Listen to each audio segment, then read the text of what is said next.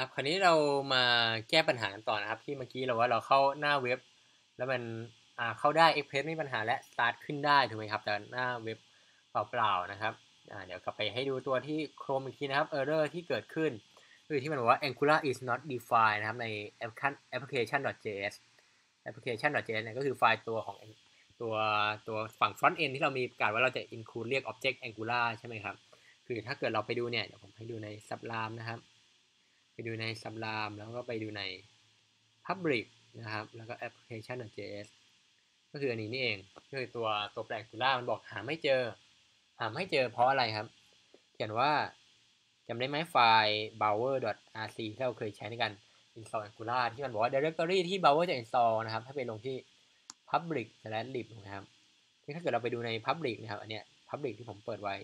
แล้วมันมีแค่โฟลเดอร์ module แต่ไม่มีโฟลเดอร์ lib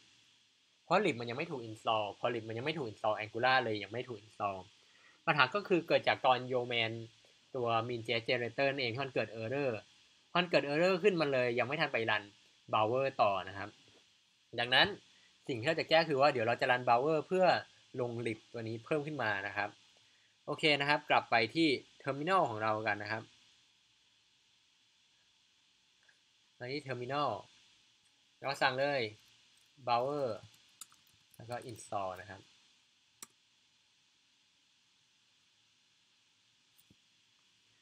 มันก็จะมา bower ของเราก็จะเริ่มทำงานว่ามันต้องการมีใช้อะไรบ้างเห็นไหมครับเห็นเพราะ Angular ไหมก็คือมันจะไปดูพวกไฟล์ที่เป็น Angular ต่างๆมาที่ใช้รวดเร็วมากเสร็จเรียบร้อยแล้วลองกลับมาดูที่โฟลเดอร์ของเรานะครับใน Sublime นะครับในโฟลเดอร์เห็นว่ามีโฟลเดอร์ lib เพิ่มขึ้นมาแล้วครับมี Angular ขึ้นมาอีกเยอะแยะนะครับคราวนี้เดี๋ยวลอง start server ใหม่ดูนะครับไปที่ terminal แล้วก็สั่ง start server นะครับ node server นะครับปึ๊บ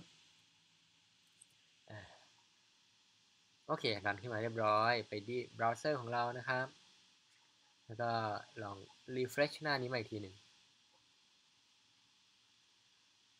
ปึ๊บจะเห็นว่าด้านล่างเนี่ยมี error เกี่ยวกับ write reload อันนี้ยังไม่ต้องสนใจนะครับสำหรับ development ที่ว่าต้องการให้ reload หน้าอัตโนมัติอยากจะเห็นว่าตอนนี้หน้าเว็บมันขึ้นมาแล้วถูกไหมครับ MeanJS นะครับก็มีหน้าเมนูอะไรต่างๆมีsign out อะไรได้ก็แปลว่าอันนี้เรียบร้อยแล้วครับอันนี้เราแก้พวกปัญหาต่างๆในการ start project เรียบร้อยครับเห็นว่าก็มีส่วนที่เราต้องแก้กันเยอะเหมือนกันนะครับแต่ว่า